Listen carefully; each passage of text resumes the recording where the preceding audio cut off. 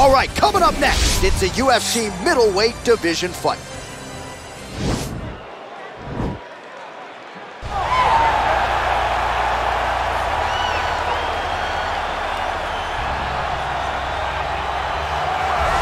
Well, this is about as decorated a kickboxer as has come into this division in some time, DC. And if we get a kickboxing match tonight, he ain't losing. He is a championship-level kickboxer, a guy that can stand in the pocket and trade and kick and punch with anyone. He's constantly throwing things from as close as you can get. He's comfortable throwing leg kicks. He will drive knees into your body.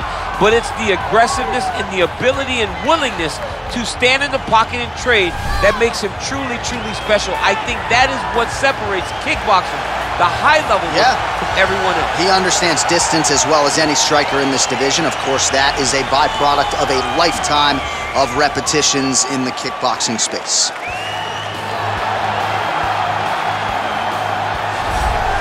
All right, here he is, for my money, might be the most well-rounded fighter in this division, a true mixed martial artist at his core, and he believes he'll have a lot of advantages in this matchup tonight. Everyone talked about him being well-rounded. It's unbelievable to watch a guy that can do everything across the board at such a high level. Yeah, he's comfortable wherever the fight goes. Maybe he'll grapple tonight, maybe he'll strike. Makes him a hard guy to prepare for.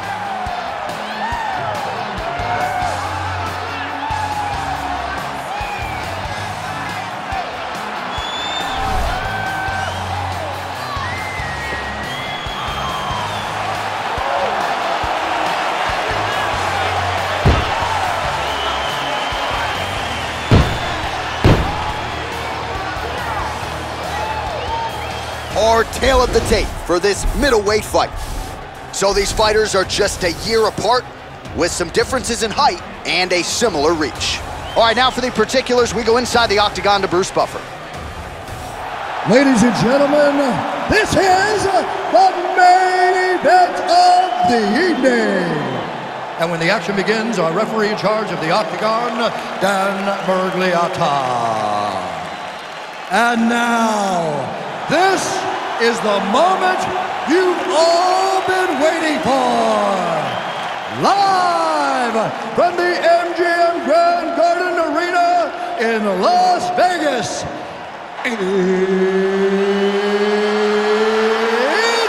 time! 5 rounds in the UFC middleweight division. Introducing first, fighting out of the blue corner. This man is a kickboxer, holding a professional record of 7 wins, 1 loss. He stands 6 feet 4 inches tall, weighing in at 184 pounds. Fighting out of Sao Paulo, Brazil, Alex Pereira!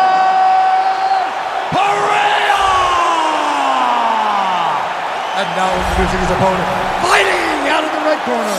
This man is a mixed martial artist, holding a professional record of 15 wins, 6 losses. He stands 5 feet 11 inches tall, weighing in at 185 pounds. Fighting out of Glendale, Arizona, USA.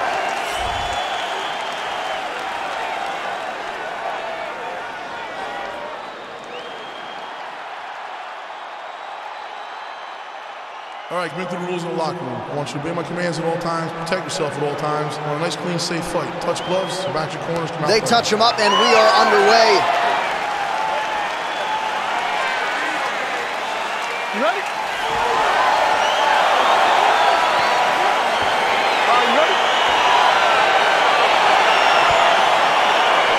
All right, so here we go with the start of round 1. I can tell how excited you are for this matchup. Seems to be a striking advantage on one side, but maybe not. This is a big-time fight. It feels like a big moment for both of these guys' careers. Who is going to be able to implement their game plan the best in this matchup between these two big-time athletes? Nice punch lands over the top. And now he engages in a Muay Thai clinch, and I think a lot of people watching wonder how you can control an opponent like that. Hard to get out of. It's very difficult to get out of. Look and notice how tight his elbows are as he's maneuvering and moving his opponent into positions where he can get off the strikes. Single collar tie now. Oh, Nice jab there. He told us on Thursday he wanted to break this dude's nose. That is certainly a step in the right direction. Mission accomplished. You are battering that nose. Oh, nice jab. He has a commitment to kicking tonight, and it shows. Jared Cannonier with that powerful right hand tonight. You gotta be careful not to eat too many more of those. He made his debut as a heavyweight. Right. And now he's down at 185 pounds, just demolishing dudes. Jared Cannonier is a beast. He's a savage. And whoever gets the octagon with him better know they got their hands on him. Well, this striker has come out swinging early, and you know his style is based on aggression, and largely it's worked out for him tonight. It's worked out phenomenal to this point. He's fighting, and he's fighting exactly as he needs to if he wants to win this fight. So just over 20 total strikes have landed for Jared Cannonier. Look at him chopping the wood. Chop the wood with those leg kicks. Beautiful straight punch there. His boxing fundamentals are just so clean. Oh, he looks so sharp tonight. Big punch lands over the top. How's he gonna follow this one? Oh, nice straight there by Cannonier. There's no give on that leg kick. Stuffs the takedown there. How good is his takedown defense? Well, he continues to do a nice job here defensively, protecting his head, raising the guard, and really frustrating the offensive fighter a little bit. Lesson 1 in boxing class, hands up, chin down. Look at him whip his hip into that kick. Ooh.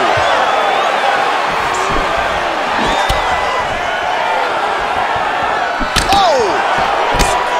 Ooh, head kick lands, he's hurt.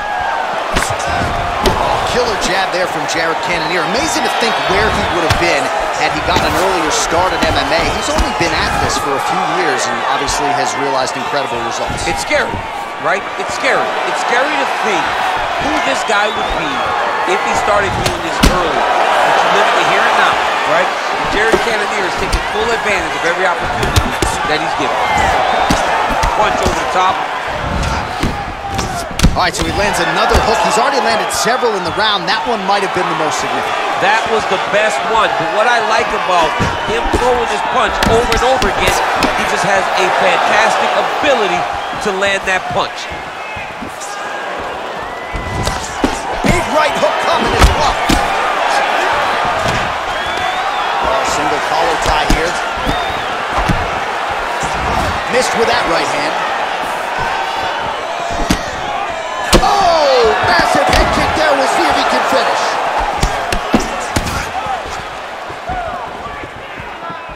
Oh, he's got it going now. Nice connection there, DC. Another punch land. DC, didn't take him long to find his range here tonight, huh? His timing is on point. Right hand on point. Good defense to block the strike coming back. Well, if you're going to leave your body that wide open, you're going to pay the price, and he certainly did there as his opponent lands flush to the midsection. And there comes the separation now. Beautiful one. He had him hurt. Oh, nice. Nice. Well, DC, if you're a young striker, I would think watching this guy would give you a lot of tricks of the trade. Just beautiful to watch him work for those hooks. You watch him as a young fighter. You watch the little details to his striking, how he slips off the center line, and he returns with that beautiful hook. Over and over, he is finding that shot. Man, striking class is in session. Beautiful punch there. Great job landing. What a damaging punch. Beautiful technique on the straight right hand. Timing his shots nicely here, champ. He's doing a great job of mixing everything up and using a lot of diverse strikes.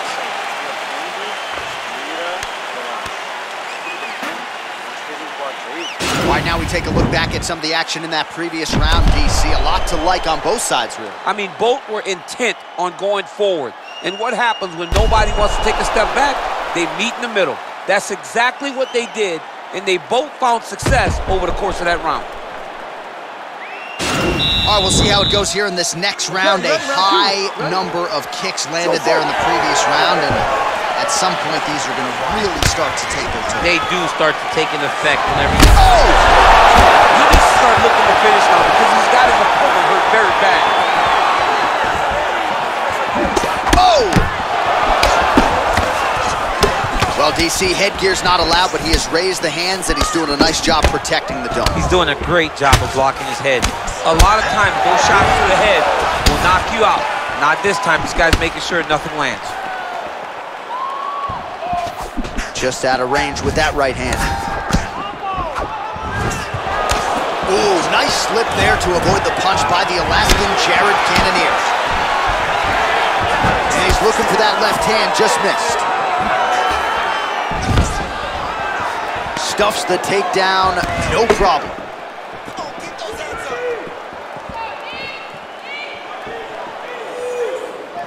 Starting to do some really significant damage to the body here. Another strike lands there. Look at the whip action that comes from him throwing that kick. All right, so Jared Cannonier with a beautiful 1-2, and really every time you fight, you want to present a more developed, better version. That has certainly been the case every step of the way for Cannonier. Yeah, Cannonier was a good prospect when he entered the UFC. Now, you can see the finished product. You can see a guy. Oh! Huge right hand! Dude's hurt. Serve him up. Go get him. Oh! Oh!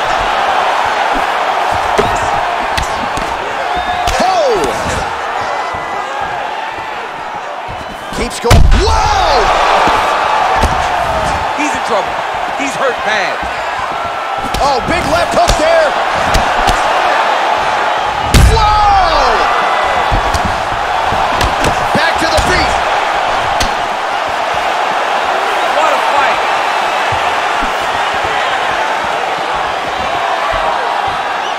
Well, he was a little bit lackluster in round one. You can't say the same here in this second round. He has really picked up the pace, an uptick in the aggression and the output, and starting to find his range here in the pocket.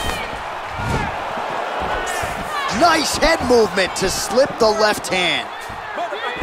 Big powerful punch lands. Now he gets back in range. Cannonier gets caught by the inside leg kick. Oh, he hurt him! Tags him with the straight. Nice job there by the Alaskan Jared Cannonier. How good is that right hand? Oh, nice job to block the kick. Nice job of hiding that head kick. All right, so he lands another punch there, and he smells blood in the water, going right back at that kick. Absolutely. The opponent has a lot of scar tissue around the eyes. He was able to cut it open, and now he's just touching it over and over again. And a nice job at least staying upright on that. Oh, nice. Nice looping punch. Oh, he lands another strike to the body. He's really starting to connect on a lot of shots to the midsection, and these will take... Wow! What a fantastic strike to throw at the exact right moment. He deserves this moment. Go finish this fight. Now, the guy's attacking the triangle. He finds himself in trouble because he got a little bit lazy in the full guard. Looks like he's trying to manipulate the head. This could be tight. Oh, nice. And this might just be a matter of time. Wow. All right, right into side control here, DC. Biggest difference between half guard and side control? Well, side control to me feels like a little bit less control because now my legs aren't really doing anything anymore. Now I'm controlling you with my upper body. So I've got to be very, very aware. It's still advantageous, but it just seems a little more free-flowing than having something like a half guard.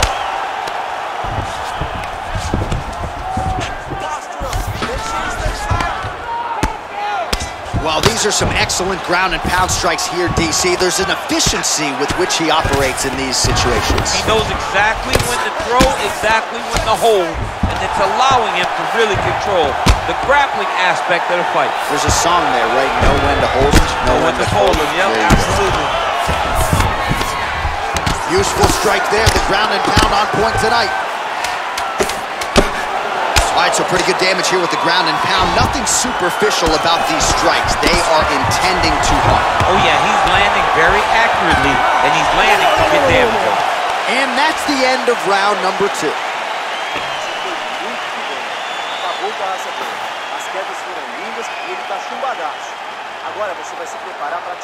Well, I'm not sure the extent to which he has recovered, but we do see the end of the round. DC, talk us through the replay. Well, he's a tough guy.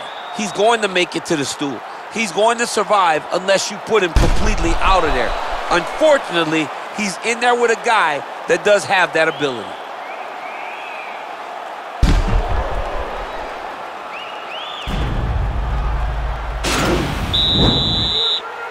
You ready? You ready? Third round underway.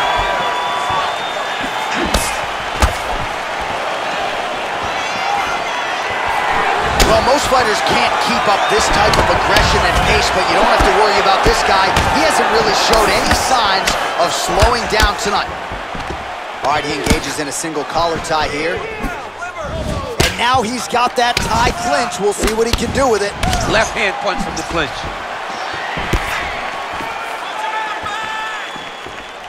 Nice body kick. Oh, huge block. Big punch land. Oh! Splits the guard, lands the right hand. Well, there are few things more fun to watch in mixed martial arts than these type of transitions and scrambles on the ground. High-level grappling can really be entertaining. All right, well, both fighters pretty comfortable on the ground, DC, but you got to be very careful hanging out here for too long if you're his opponent.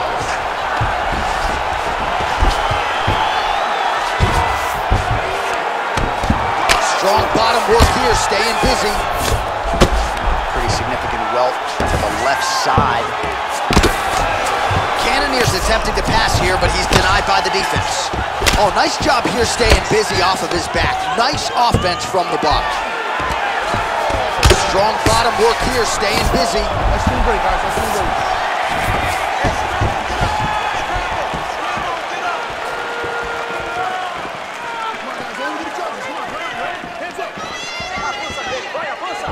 What a punch. Oh.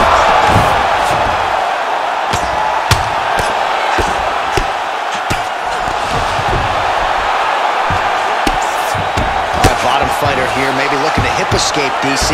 Oh, nice work from the bottom. Tags him with the punch. Beautiful movement, hip work on the ground here. Just outstanding with the transition. He is not staying in one place on the ground, and that's very important. 3 minutes to go.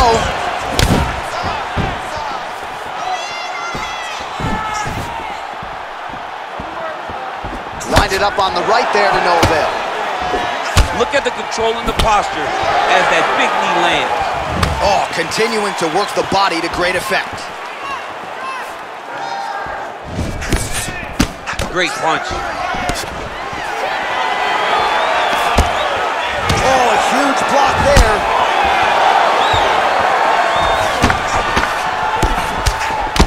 Cannonier's right torso starting to bruise pretty good here. Lands a glancing right hand upstairs. Another one. Yep. Up and the left hand. And they separate. Straight right, he misses. Oh, left hook to the head. It's blocked. Oh! And just like that, the fight is over. Oh, my goodness. What a fight. Yeah, that right there is a high-level knockout, ladies and gentlemen. Crowd absolutely loving it. Just a perfect shot to end the fight. Landed flush. I'm not even sure his opponent saw it coming. So a huge, huge win for that young fighter here tonight. Well, he's going to enjoy watching this one back. Let's take a look at the replay of the knockout just a moment ago. It was right hand after right hand after right hand. Finally, he found the one that hit the exact sweet spot that ended his opponent's night.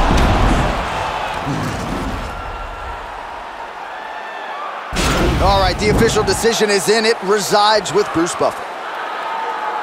Ladies and gentlemen, referee Dan Merced has called a stop to this contest at 3 minutes of the third round, declaring the winner by knockout, Jared the Killer Gorilla Cannonier. And there is the man of the moment, and what a moment this must be like for a professional athlete, right? I know you enjoyed the birth of your kids, right? But you knock out a man in a cage fight. I can't think of anything better. I mean, there's nothing like it. You know, you don't even hear the one that lands that puts out your opponent's lights. And tonight, he got that done. and he should be very proud of the work he and his coaches got done tonight.